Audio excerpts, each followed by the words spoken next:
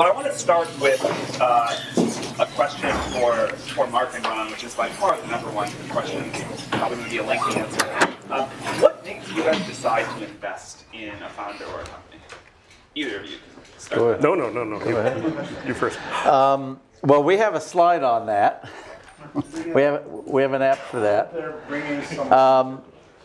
Mark can start while we try to get your slide up. Okay. We're bringing in AV guys, so. So say the question again. Go ahead. What makes you decide to invest in a founder or a company? So what makes us invest in a company is based on a whole bunch of characteristics.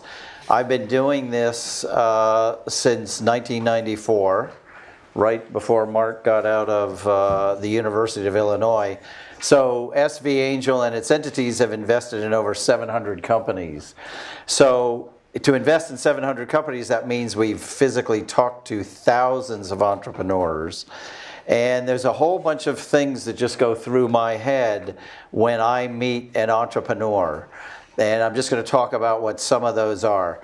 And literally, while you're talking to me in the first minute, I'm saying, is this person a leader? You know, is this person rifle-focused and obsessed by the product?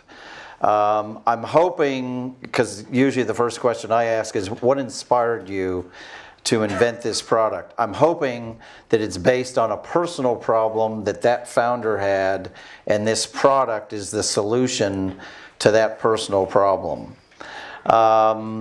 Then I'm looking for communication skills, because if you're going to be a leader and hire a team, assuming your product is successful, you've got to be a really good communicator, and you have to be a born leader.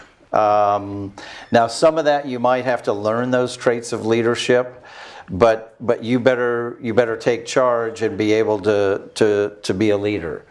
I'll switch back to the slide, but let's let Mark.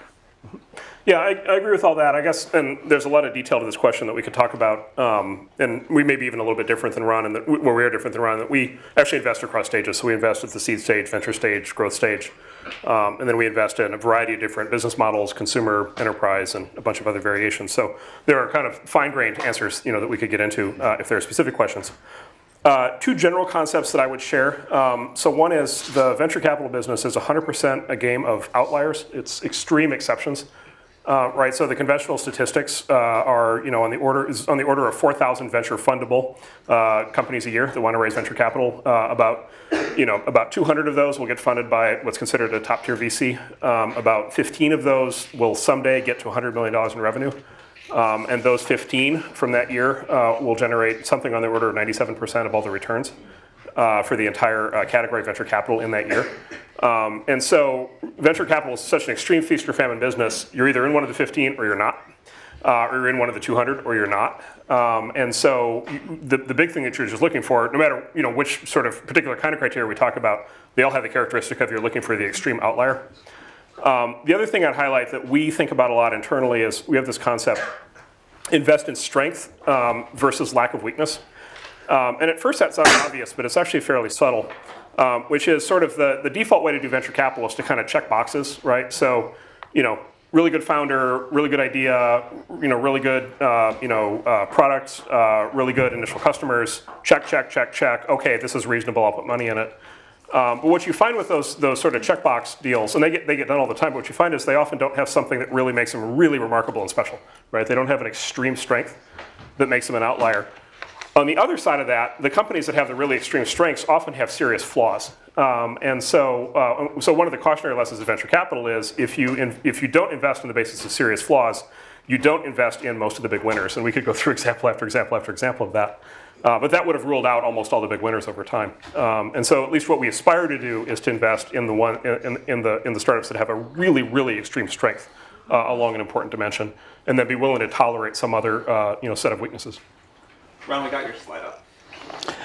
Okay, I don't want to over-dwell on the slide, but when you first meet an investor, you've got to be able to say in one compelling sentence that you should practice like crazy what your product does, so that the investor that you're talking to immediately can picture the product in their own mind. Probably 25% of the entrepreneurs I talk to today still, after the first sentence, I don't know what they do. And as I get older and less patient, I say, back up, I don't even know what you do yet. So try and get that perfect. And then I want to skip to the second column. You have to be decisive.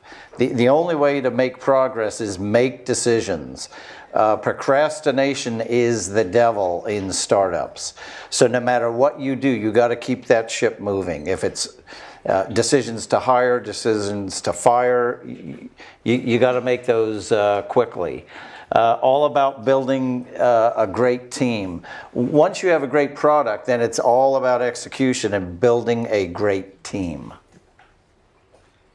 Parker, could you talk about your seed round and how that went and what you wish you had done differently as a founder raising money? Sure. So actually, I think my seed round, most of the stuff with my current company felt like, from a fundraising perspective, felt like it came together relatively quickly. But actually, one of the experiences that I had, I started a company before this that I was at for about 6 years. And my co-founder and I pitched almost every VC firm in Silicon Valley. I mean, we literally went to like 60 different firms, and they all told us no. And we were constantly trying to figure out, how should we adjust our pitch, and how should we do the slides differently, and how do we tweak the story, and that sort of thing. And at one point, there was this sort of key insight that someone gave me when I was pitching, actually someone at Coastal Ventures. This VC said, guys, he was looking for some very particular kind of analysis that we didn't have on hand. And he was like, guys, you don't get it. He was like, if you guys were the Twitter guys, you guys could come in and you could just be like, blah, blah, blah, blah, and like, put whatever up here, and like, we would invest in you, but like, you guys aren't the Twitter guys, so you need to make this really easy and have like all this stuff ready for us and all this kind of stuff. And I took like the exactly opposite lesson of what he, I think, wanted me to take away from that with, which was like, geez, like I should really just figure out a way to be the Twitter guys. And like, that's the way to do this. And so actually, like, one of the reasons I started my current company, or one of the things I found very attractive about Zenefits, is as I was thinking about it, it seemed like a business. I was so frustrated from this experience of having tried, for like 2 years to raise money from VCs, and it sort of decided, like, to hell with it. You can't count on there being capital available to you. And so the business that I started seemed like one that like actually just maybe I could do it without raising money at all. Like there might be a path to kind of, there was enough cash flow, it seemed compelling enough that I could like do that. And it turns out that those are exactly the kinds of businesses that investors love to invest in. And it made it incredibly easy. So I actually think, like, I mean, Sam was very kind and said I was an expert in fundraising. The reality is I don't actually even think I'm very good at fundraising.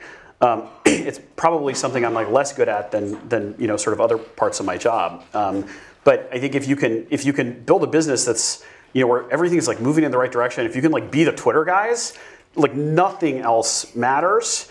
And if you can't like be the Twitter guys, it's very hard for anything else to make a difference, for things to kind of come together for you. Why did that VC say be like the Twitter guys when the fail whale dominated the site for 2 years? Because it kept growing anyway. Because it worked. Yeah. The other point I want to make is bootstrap as long as you possibly can.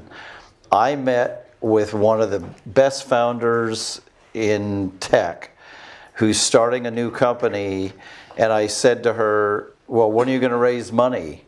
I might not. And I go, that is awesome. Never forget the bootstrap. So I was actually going to close on this, but I'm just going to accelerate it because Parker, I think, just gave you the most important thing you'll ever hear, which is what I was also going to say, which is, so the number one piece of advice that I've ever read and that I tell people on these kinds of topics is always, it's from the comedian Steve Martin, who I think is an absolute genius, wrote a great book on his startup career, which obviously was very successful. The book's called Born Standing Up, and it's a short little book, and it describes how he became Steve Martin. And the heart of the book is, he says, what's the key to success? He says the key to success is be so good they can't ignore you, right? And so in a sense, like all this, we're going to have this entire entire conversation, and I'm sure we'll keep having it about how to raise money, but in a sense, it's all kind of beside the point. Because if you do what Parker's done and you build a business that is going to be a gigantic success, then investors are throwing money at you.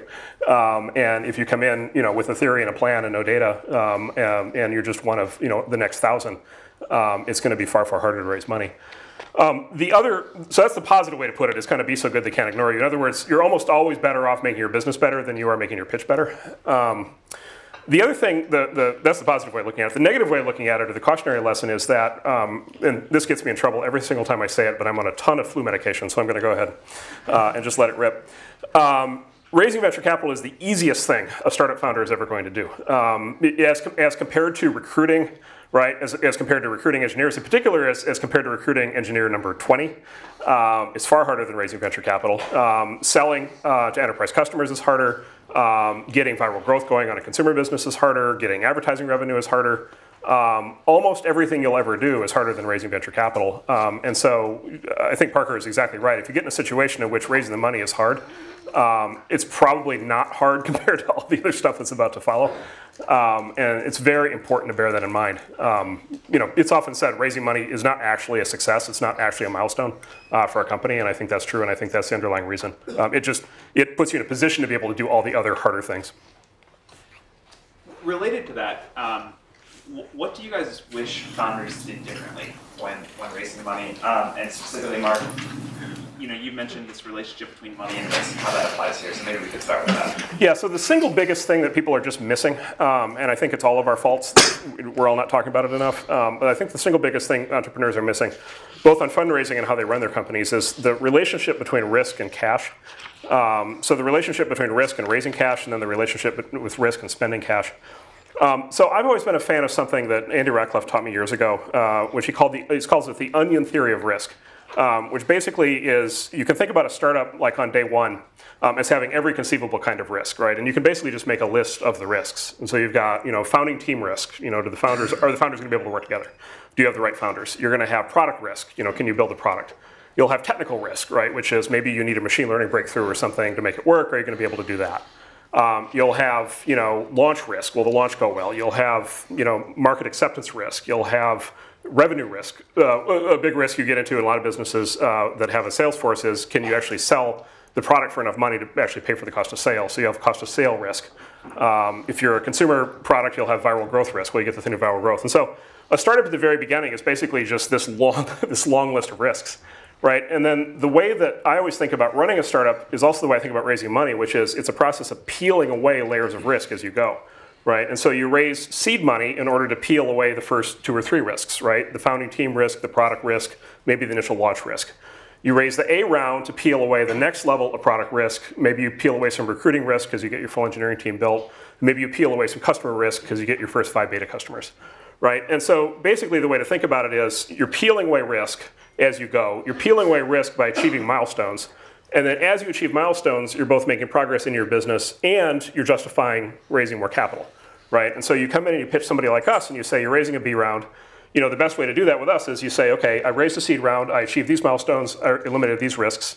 I raised the A round, I achieved these milestones, I eliminated these risks. Now I'm going to raise a B round. Here are my milestones, here are my risks. And then by the time I go to raise a seed round, here's the state that I'll be in. And then you calibrate the amount of money that you raise and spend to the risks that you're pulling out of the business. And I go through all this, in a sense this sounds kind of obvious, but I go through all this because it's a systematic way to think about how the money gets raised and deployed, as compared to so much of what's happening, especially these days, which is just, oh my God, let me go raise as much money as I can, let me go build the fancy offices, let me go hire as many people as I can, and just kind of hope for the best. I'm going to be tactical. For sure, don't ask people to sign an NDA. We rarely get asked anymore because most founders have figured out that if you ask somebody for an NDA at the front end of the relationship, you're basically saying, I don't trust you. So the relationship between investors and founders involves lots of trust. The biggest mistake that I see by far is not getting things in writing. My advice on the fundraising process is do it as quickly and efficiently as you possibly can. Don't obsess over it. For some reason, founders get their ego involved in fundraising where it's a personal victory. It is the tiniest step on the way, as Mark said, and it's the most fundamental. Hurry up and get it over with. But in the process, when somebody makes a commitment to you, you get in your car and you type an email to them that confirms what they just said to you. Because a lot of investors have very short memories, and they forget that they committed to you that they were going to finance, or they forget what the valuation was, or that they were going to find a co-investor. You can get rid of all that controversy just by putting it in writing, and when they try and get out of it, you just resend the email and say, excuse me. And hopefully they've replied to that email anyway, so get it in writing. In meetings, take notes and follow up on what's important. I want to talk a little bit more about tactics here. Just how does the process go? Can people email you guys directly? Do they need to get an introduction? How many meetings does it take for you to make a decision? How do you figure out what the right terms are? When can a founder ask you for a check? You wanna? That was like 6 questions. That's a lot of things. Yeah. Okay. Good. It's the process. Why don't you describe? Because you'll describe seed, and then I'll describe. Yeah. So SV Angel, invests in seed stage startups. So we like to be the very first investor. We normally invest today in a round that's $1 million to $2 million. It used to only be $1 million. So if we invest $250K, that means there's 5 or 6 other investors in that syndicate. SV Angel has now a staff of 13 people. I do no due diligence anymore. I am not a picker anymore. I just help on major projects for the portfolio companies that are starting to mature. But we have a whole team that processes. We at SV Angel end up investing in 1 company for every 30 that we look at, and we end up investing in about 1 a week. I think what's interesting is we don't really take anything over the transom. Our network is so huge now that we basically just take leads from our own network. We evaluate the opportunity, which means you have to send in a really great short executive summary. And if we like that, we actually vote, although I'm not in this meeting anymore, but the group actually votes on, do we make a phone call? That's how important time is in this process. And if enough of the team at SV thinks it's interesting, then they appoint a person to make a phone call to that founder, usually somebody on our team who has domain experience. If the phone call goes well, bingo, we want to meet you. If SV Angel asks you for a meeting, we are well on our way to investing. If that meeting goes well, we'll do some background checks, backdoor background checks, get a good feeling about the company, the market that they're going after, and then make the commitment to invest, and then start helping get other value-add investors to be part of the syndicate. Because if we're going to have an equal workload, we want the other investors in this company to be great angel investors as well. So I'll talk a little bit about the venture stage, kind of the Series A stage, that follows. So to start with, I think it's fair to say at this point that the top tier venture capitalists pretty much only invest in 2 kinds of companies at the Series A stage. One is if they have previously raised a seed round. And so it's almost always the case when we're doing a Series A investment that the company has $1 million or $2 million of seed financing, from Ron and folks that he likes to work with. Almost always, by the way, Ron, just to be clear, and folks he likes to work with. So first, either they have a seed round. So if you're going to raise Series A, the first thing to do is raise seed because that's generally the way the progression works at this point. Every once in a while, we'll go straight to A on a company that hasn't raised a seed round. Really, the only times, though, that happens are when it's a founder who has been a successful founder in the past and is almost certainly somebody we've worked with in the past. So we haven't announced, but we just did one of these. We'll announce in a few weeks where it's a founder who I was an angel investor. Actually, I think Ron was also in the team's company in like 2006. And then the company did its thing, and then ultimately was acquired by another big company. And then that team now is starting their new thing. So in that case, we're just going to jump it straight to an A because they're so well known and they have a plan all lined up for it. But that's the exception. It's almost always preceded by a seed round. The other thing is, I guess I mentioned this already, but we get, similar to what Ron said, we get 2,000 referrals a year through our referral network. A very large percentage of those are referrals through the seed investors, and so by far the best way to get the best introductions to the A stage venture firms is to work through the seed investors, or to work through something like Y Combinator. Speaking about terms, what terms should founders care most about, and how should founders negotiate? Maybe Parker, we can start with you on this one. Sure. Well, I think probably precisely because of what Mark said, the most important thing at the seed stage is picking the right seed investors, because they're going to sort of lay the foundation for future fundraising events. They're going to make the right introductions. And I think there's an enormous difference in the quality of an introduction. So if you can get a really good introduction from someone who a venture capitalist really trusts and respects, the likelihood that that's going to go well is so much higher than sort of like a much more lukewarm introduction from someone they don't know as well. So at the seed stage, probably the best thing you can do is find the right investors, and then. How does a founder know who the right investors are? Well, I think it's really hard. So one of the best ways. Not to give a plug for YC, but YC does a very good job of telling you exactly who they think those people are. And can really direct you towards, and I actually have found it to be like pretty accurate in terms of like who you guys said were going to be the best people. Like they ended up being the most helpful as we were raising subsequent rounds. Sort of really provided the best introductions, and the people who maybe I thought were seemed okay, but were not were not as sort of highly rated by YC. Like that ended up being the case that they were kind of like real duds in the seed round. Someday we're going to publish our list of these people. Oh my God, there are going to be a lot of upset people when we do.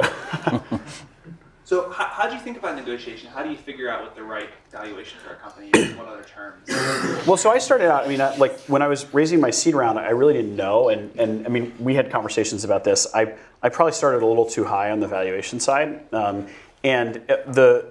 as you guys know, like Y Combinator sort of culminates in this thing called Demo Day, where you get sort of all of these investors at once who are looking at the company. And I started out trying to raise money at like a $12 or a $15 million cap, which is like not quite the same thing as a valuation, but sort of roughly equivalent. And everyone was like, "That's crazy. That's completely nuts. You're like too big for your britches. Like that's completely just wouldn't work." And so I ended up sort of walking it down a little bit, and within sort of the space of a couple days, said, "Okay, well, I'm going to raise it 9." And then suddenly, for whatever reason, that had sort of hit some magical threshold on the seed stage that it was below 10.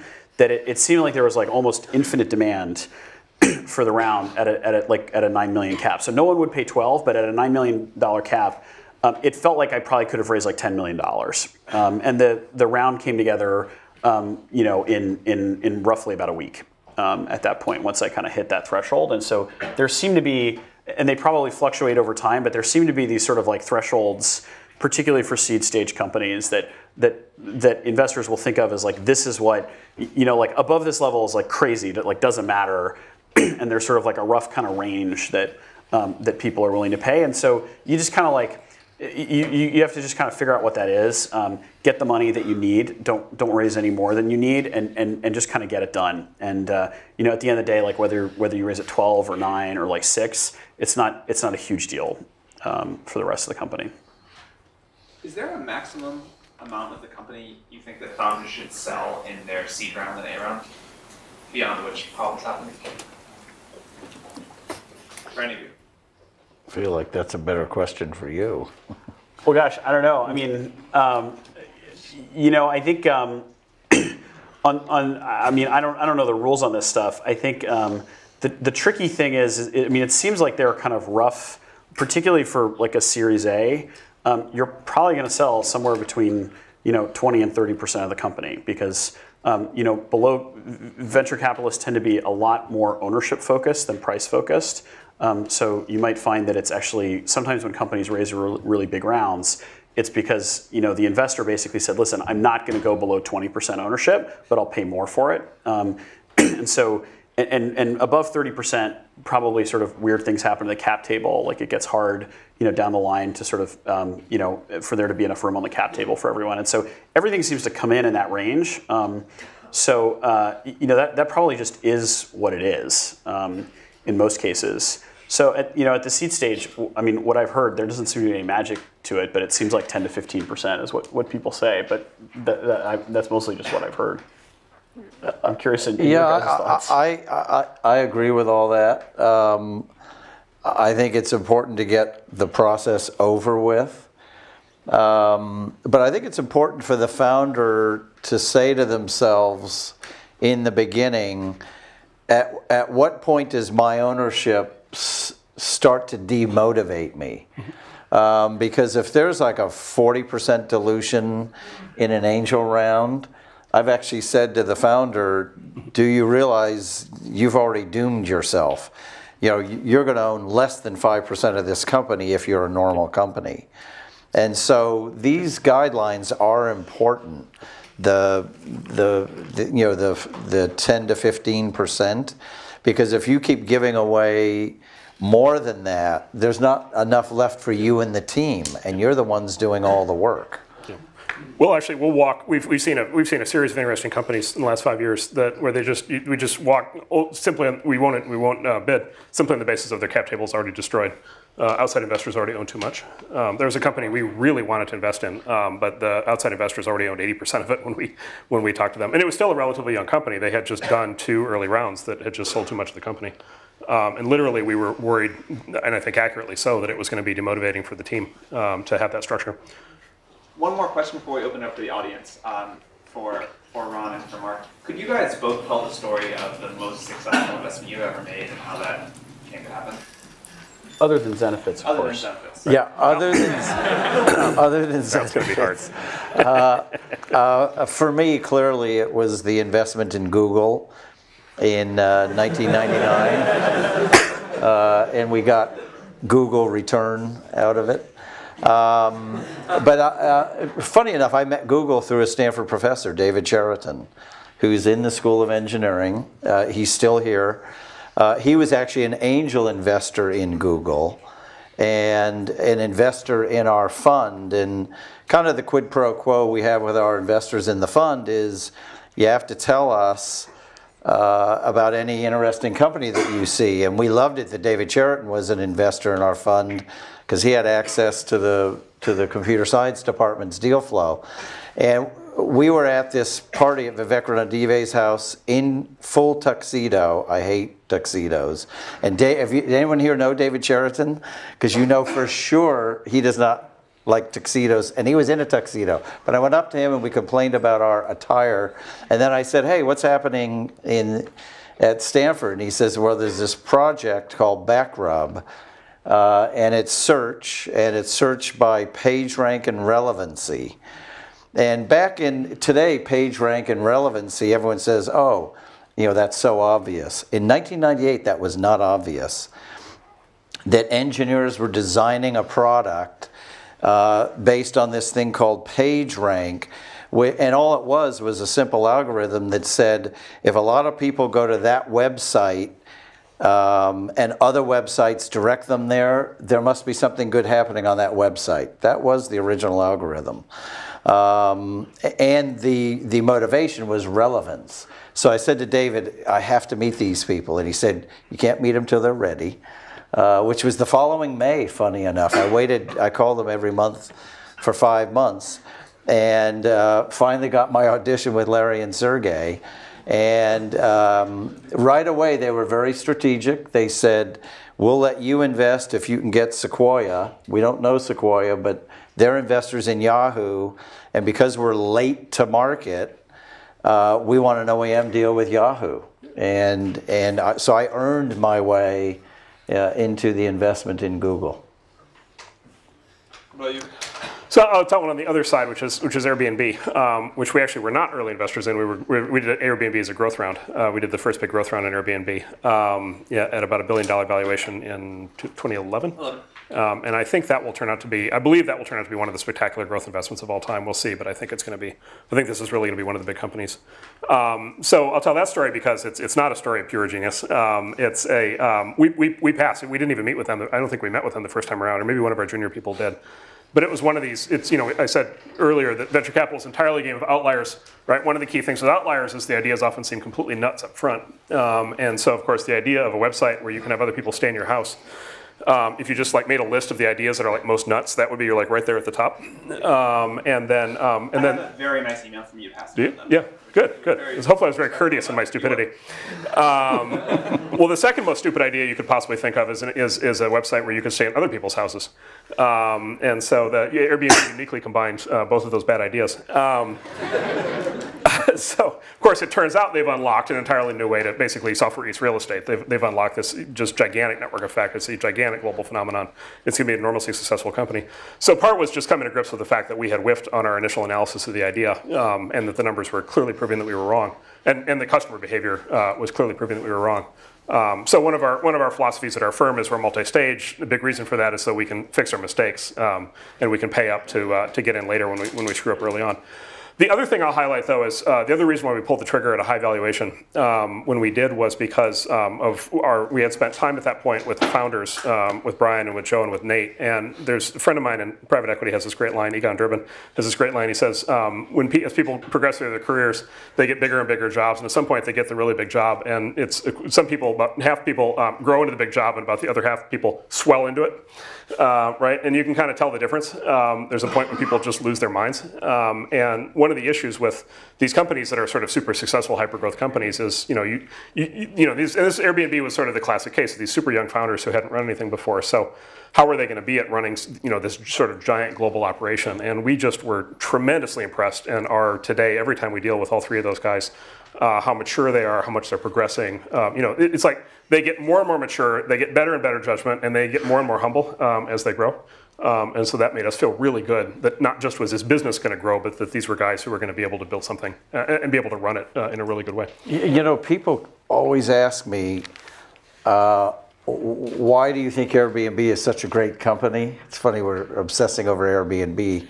But, and I say to people, it's because all three founders are as good as the other founder. That is very rare. In the case of Google, two founders, one of them is a little better than the other one, but hey, he's the CEO. Every company has a CEO. I think we just got the TechCrunch headline. Every company has a CEO. Yeah. Every company has a CEO. Why am I saying this? When you start a company, you have to go find somebody as good or better than you to be the co-founder. If you do that, your chances of success grow astronomically. And that's why Airbnb became so successful so quickly. The anomaly is Mark Zuckerberg at Facebook. Yes, he has an awesome team, but the Mark Zuckerberg phenomenon, where it's mainly one person, that is the outlier. So when you start a company, you have got to find phenomenal co-founders. All right, audience questions. Yes. So obviously the conventional wisdom about why you raise money is because you need it. But the more I get off the conventional wisdom, the more I'm starting to hear another story about why you raise money. And I'm actually hearing founders say it's more to facilitate the big exit, or in the worst case, to facilitate the acqui-hire instead of just fizzling out into nothing. To what extent is that accurate thinking or flawed thinking? Does raising money help you with an exit or an acqui-hire? Well, if you pick good investors who have good Rolodexes and domain expertise in what your company does, they're going to add a lot more value than the money. And those are the types of investors you should be looking for. Yeah, so the answer to the question is clearly yes, but also in a sense it doesn't matter, because you can't plan these things according to the downside. And so, I mean, that's the scenario you are not, or obviously are not hoping for. And so while the answer is yes, probably that shouldn't enter into the decision-making process too much. It might enter into which investor to raise money from. It probably doesn't enter into the whether to raise money question that much, I don't think. You tend to start a business which is fairly capital intensive. You still want to end up with some equity. Do you guys have any advice about how to deal with that? You're talking about demotivation and so on. Not everything is like you start some software, it's viral, or whatever else. What should founders do for capital-intensive companies to still retain ownership? So this is, I would double down on my previous comments on the onion theory of risk and the staging of risk and cash, which is the more capital intensive the business, the more intense and serious you have to be about exactly what's going to be required to make the business work and what the staging of milestones and risks are. Because in that case, you want to line up, you want to be very precise of lining up, because the risk is so high that it all goes sideways, right? So like you want to be very precise what you're going to accomplish with your A round and what's going to be a successful execution of the A round, because if you raise too much money in the A round, that'll seriously screw you up right later on down the road, and because you're going to raise the C, D, E rounds, and then the cumulative dilution will get to be too much. And so you have to be precise on every single round. You have to raise as close to the exact right amount of money as possible, and then you have to be as pure and clean and precise with the investors as you can possibly be about the risks and the milestones. But this, by the way, is a big thing. This is actually, I'm really glad you asked the question. It kind of goes back to what Parker said. Like, look, if you walk into our firm and you've got Twitter or you've got Pinterest or you've got something and it's just viral growth and it's just on fire and it's just going to go, like those are the easy ones. Like it's just like, let's put money in it and let's just feed the beast and off it goes. But if you walk in and you're like, I got this really great idea, but it's going to take $300 million staged out over the next 5 years, probably across 5 rounds, it has a potentially very big outcome. But boy, like this is not Twitter. Like this is going to be serious heavy lifting to be able to get there. We will still do those, but the operational excellence on the part of the team matters a lot more. And one of the ways that you convey the operational excellence is in the quality of the plan. And so back to the Steve Martin thing, be so good they can't ignore you. The plan should be very precise. And there are ways, if you're capital equipment intensive, there are ways of borrowing money in addition to venture capital. Yeah, sorry. You can kick in, right? You can kick in a venture debt and then later on lease financing. But again, that underlines the need for operational excellence, because if you're going to raise debt, then you really need to be precise on how you're running the company, because it's very easy to trip the covenants on a loan and it's very easy to lose the company. And so it's a thread the needle process that demands just sort of a more advanced level of management than sort of the next Snapchat. What are some bad signs for investors that you shouldn't work with for your company? Yeah, this is a good question. How do you know what's the sign that you should avoid as a particular investor? Well, it's the inverse of what I said about a good investor. If it's an investor who has no domain expertise in your company, does not have a Rolodex where they can help you with introductions, both for business development and in helping you do the intros for Series A, you should not take that person's money, especially if they're in it just to make money. And you can suss those people out, pretty quickly. Yeah, I'm glad you asked that question. I bring up sort of a broader point, which is if your company is successful, we're talking about it. I think generally, at least the companies we want to invest in are the ones that want to build big, independent franchise companies. So we're talking about a 10 or 15 or 20 year journey. 10, 15, 20 years, you may notice, is longer than the average American marriage. This is significant. The choice of key investors, in particular investors who are going to be on the board for a company, I think is just as important as who you get married to, which is extremely important. These are people you're going to be living with and partnering with and relying on and dealing with in in conditions of great stress and anxiety for a long period of time. And the big argument I always make is, and I make this all the time. Sometimes people believe it, sometimes they don't. Which is like, if everything just goes great, it kind of doesn't matter who your investors are.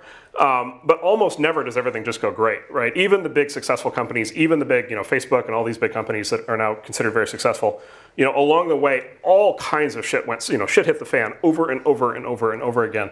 And there are any number of stressful board meetings and discussions and late night meetings with the future of the company at stake, where everybody really has to be on the same team and have the same goals and be pulling in the same direction and have a shared understanding and have the right kind of ethics and the right kind of staying power, to be able to actually weather the storms that come up.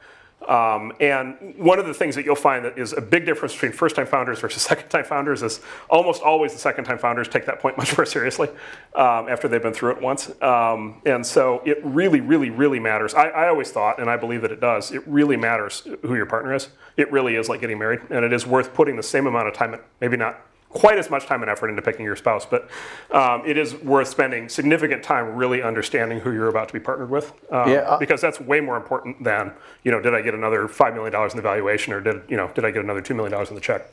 The marriage analogy is great. I know at SV Angel, our attitude is when we invest in an entrepreneur, we are investing for life. Because we want to invest in, if we made the right decision, we're going to invest in every company they start. And once an entrepreneur, always an entrepreneur. So we actually do consider it a marriage. We're investing for life. One thing that which is another way of saying what Mark just said, is I always look for in that first meeting, do you feel like you respect this person, and do you feel like you have a lot to learn from them? Because sometimes you meet with VCs, and in the initial meeting you kind of feel like, man, they're just like slow on the uptake, or they don't get it, or they don't see it. And sometimes you walk in and they have this just such an incredible amount of insight into your business that you walk out of there being like, man, even if these guys didn't invest, that sort of hour that I spent with them was such a great use of my time. I felt like I came out with a much clearer picture of what I need to do and where I need to go. And that's such a great microcosm of what the next couple years are going to be like. If you feel like you would want this person to be really involved in the company, even if they didn't have like a checkbook that they brought with them, that's probably a really good sign. And if not, that's probably a really bad sign.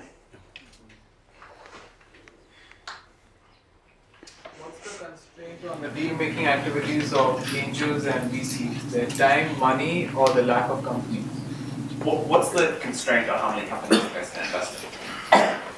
SV Angel's kind of gotten comfortable with one a week. You certainly can't do more than that, and that's a staff of 13. So it's really the number of companies. Ron, if you all worked twice the number of hours, would you invest in twice the number of companies?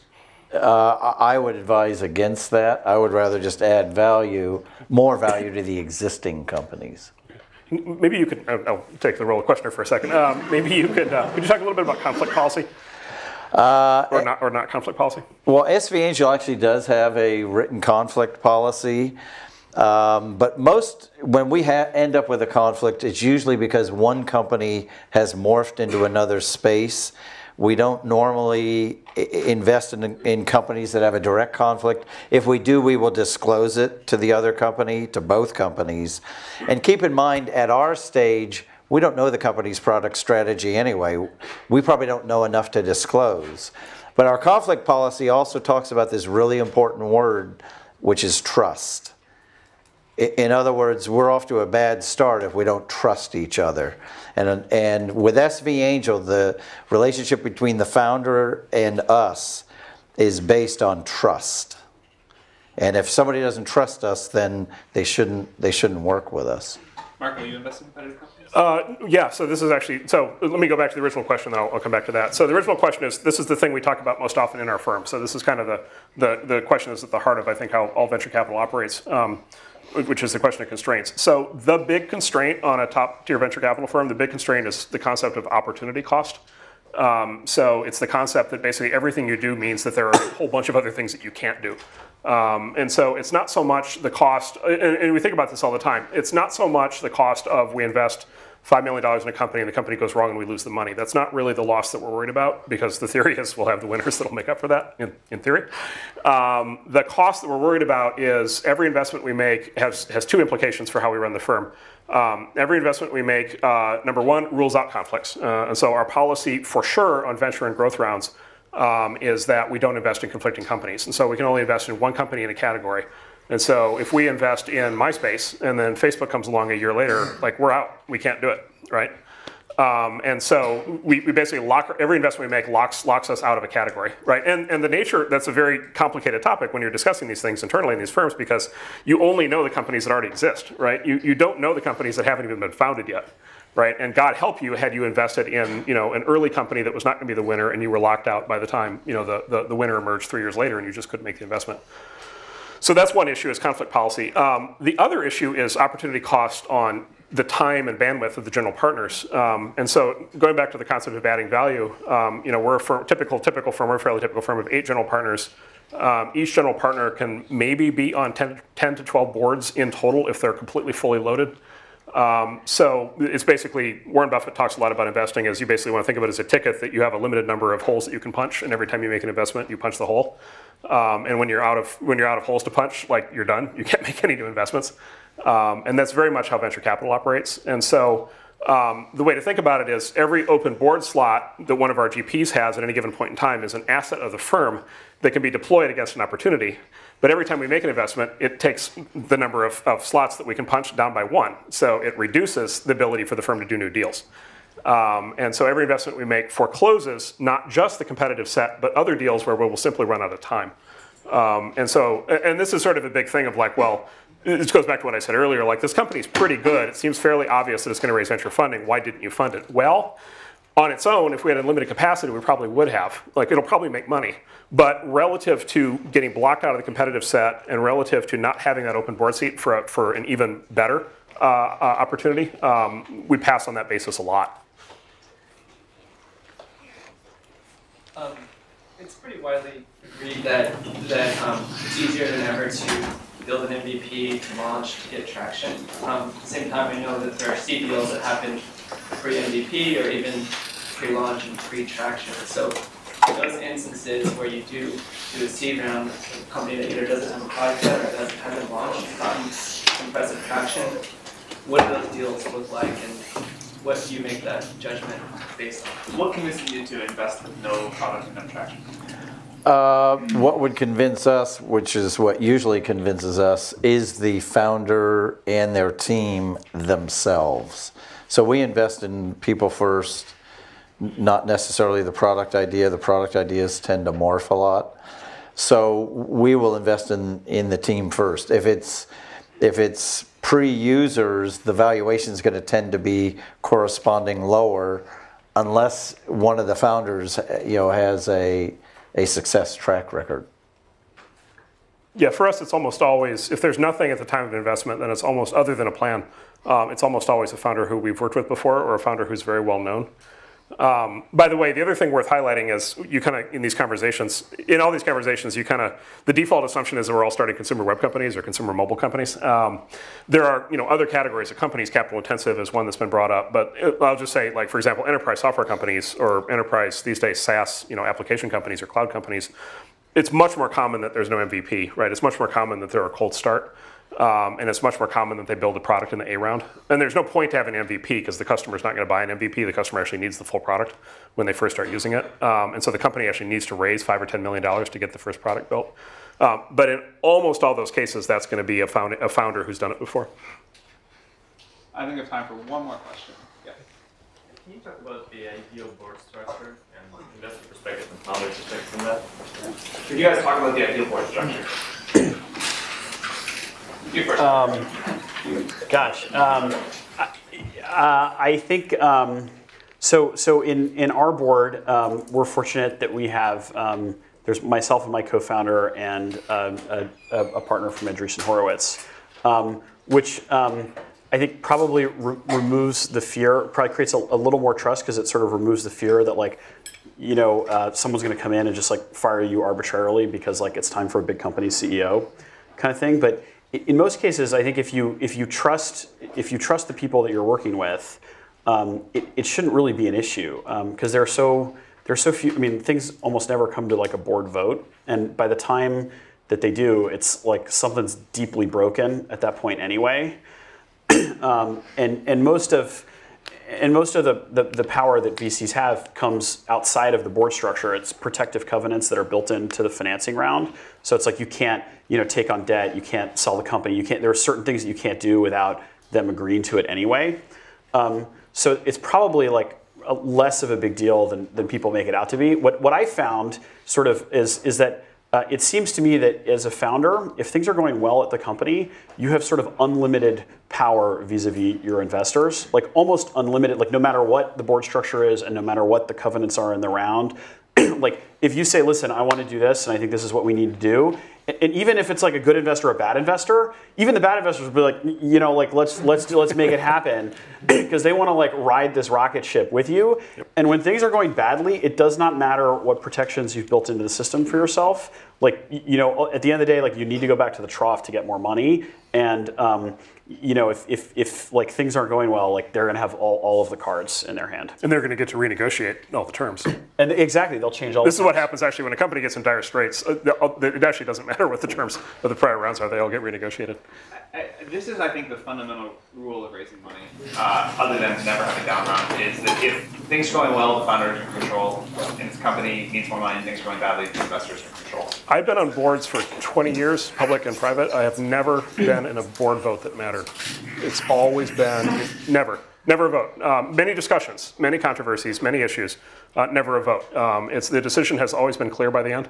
And it's either been unanimous or very close to unanimous. And so I think it is almost all around the intangibles and almost not at all around the details. Okay, thank you guys very much for coming today. Pleasure.